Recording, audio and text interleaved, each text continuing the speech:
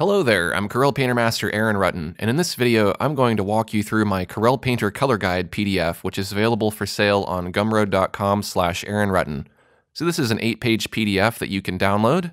I have it priced at 99 cents, but you can pay whatever you want. If you want to help support my channel and help support videos like this for free on YouTube, donate a couple of dollars, $5, $10, whatever you want, whatever you feel that this PDF is worth. So what this PDF is going to show you is how to intelligently pick color in Corel Painter, and to do that you need to be able to understand how color works in Corel Painter.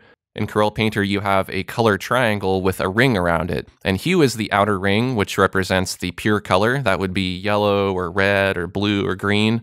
The saturation controls how intense the color is. Is it really vibrant or is it really dull and muted? And then finally V stands for value, which is the lightness or the darkness of the color. You might also hear value referred to as tone. So that's the cover page. That's kind of an introduction to the properties of color in Corel Painter. And on the next page, we'll look at the hue ring in more detail. The hue ring contains all of the colors in the visible spectrum. Each color is equally distributed on a ring.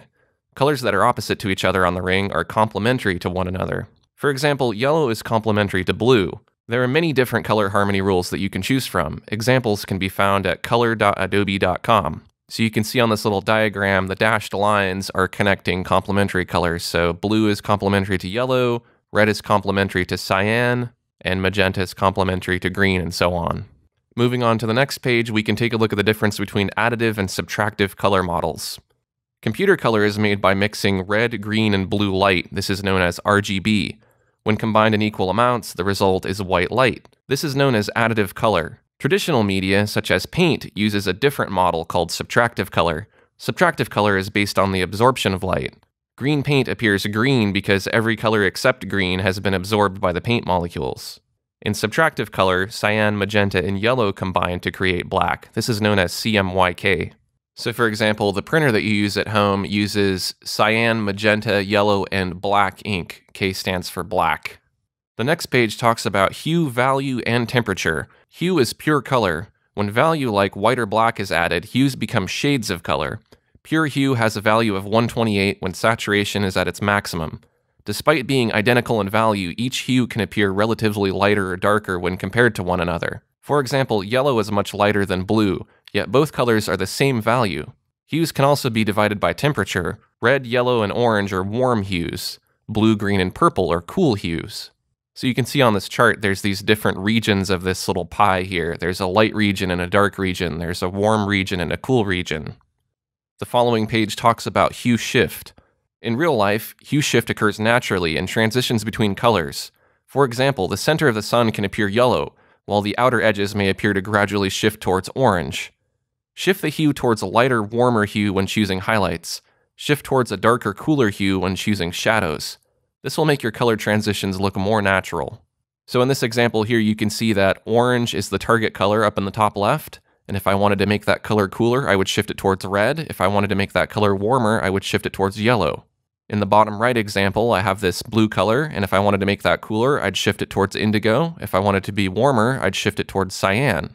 Moving on to the next page, we can talk about the color triangle anatomy. The color triangle represents the value and saturation of a color. Value is white, black, and every single shade of gray in between. Value follows a vertical axis along the left side of the triangle. Light colors are located near the top left of the triangle. Dark colors are bottom left, and midtones are in between.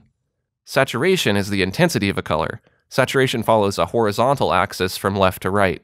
Fully saturated colors are pure hue. Colors with less saturation appear muted or pastel. The following page will show you where to find shadows and highlights. Typically, highlights are more vibrant than shadows because highlights are created by an abundance of light, whereas shadows are created by an absence of light.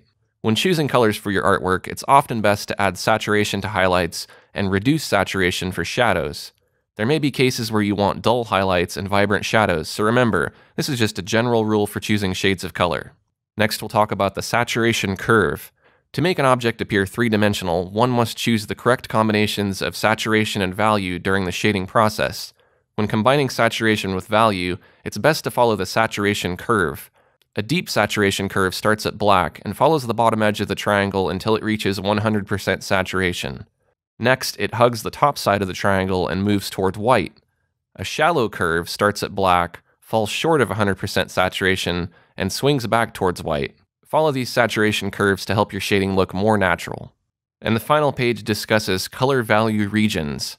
This diagram combines the previous 3 examples to show the different categories of color that can be created by combining saturation with value.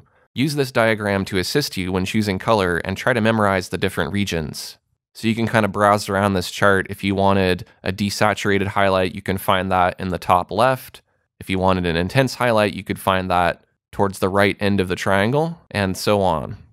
So there you go. That's a walkthrough of my Corel Painter Color Guide PDF. Again, if you're interested in downloading this, you can get it from gumroad.com/AaronRutten. And if you scroll down, you'll see some other information that might be helpful. The size of this document is 1.14 megabytes. It's in PDF format, which can be read with just about any PDF reader on your phone or your tablet or your computer. The dimensions are US letter paper size, which is 8.5 by 11.